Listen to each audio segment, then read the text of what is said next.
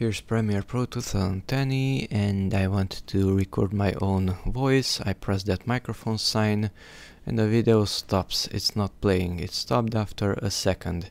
So how to fix this problem? The problem is here.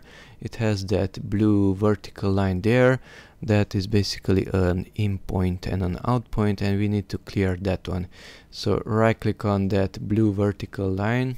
The cursor changes if I go there.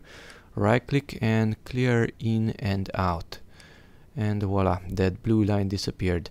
Now if I go to the beginning and press that microphone sign again, now it should record and the video should play, and it did not stop that 1 second. Let's manually stop it. Okay, there's the sound. I can delete the previous 1 second long audio recording with this trash can sign. And that's it.